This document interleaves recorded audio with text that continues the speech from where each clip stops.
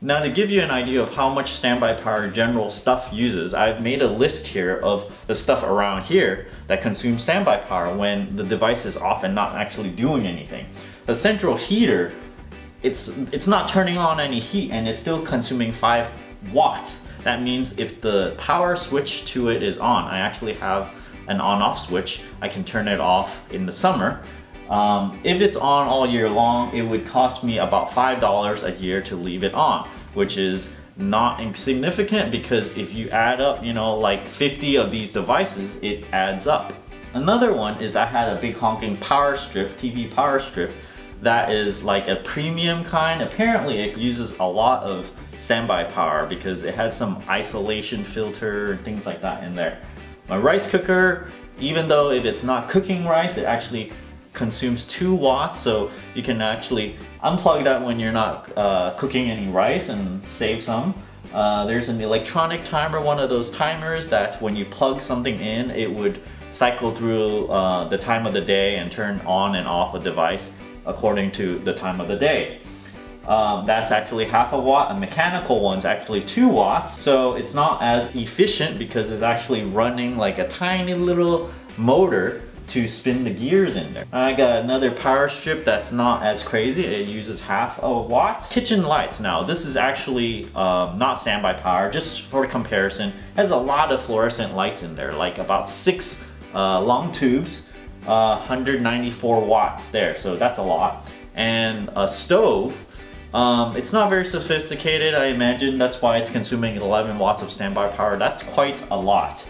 But it's not like I'm gonna unplug the stove every time because it's behind the stove. Alarm clock right here, which I just plugged in, it's about 1.5 watts of standby power. Even though it's not doing any alarming, it's not playing music, it's just displaying the time on the front. But no one uses these anymore because people use cell phones, including myself. So this is just my bathroom music player. I have a video up on that, by the way. I'll put a link over here. When you walk into the restroom, music actually plays. A cordless phone actually is sitting there all the time trying to charge the cordless phone battery. Turns out I used to have one and it was 7 watts, which is quite a bit just for a phone thing that's sitting there. And then a DSL modem doesn't take too much wattage. I'm glad because that's always on. When you have a long list of stuff with the standby power right next to it, you can make a conscious decision on which to turn off and which to leave on.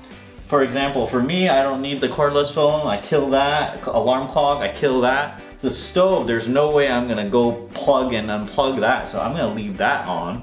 I mean, if you watch TV, you want to be able to push the button, turn it on and off, so I'm gonna leave that on. DVD player, I probably won't use a DVD player, maybe only once a month or something, so I would unplug those. You just do your internal electricity vampire power usage and you just go and unplug everything that you think is consuming too much power or it's not worth the convenience to you, so you would turn it off or unplug it. It's interesting to note that in Taiwan, they actually have on-off switches next to all the outlets, which is a great idea because if you have something that consumes standby power, you don't have to actually physically pull the plug and plug it back in. That's kind of a lot more work than flipping a switch. So having those are great, but too bad they don't come standard in the United States. Saving electricity is great because it actually saves you money. It's another manifestation of actually increasing your net worth because you're plugging up all those things that burns up your cash, which reduces your burn rate.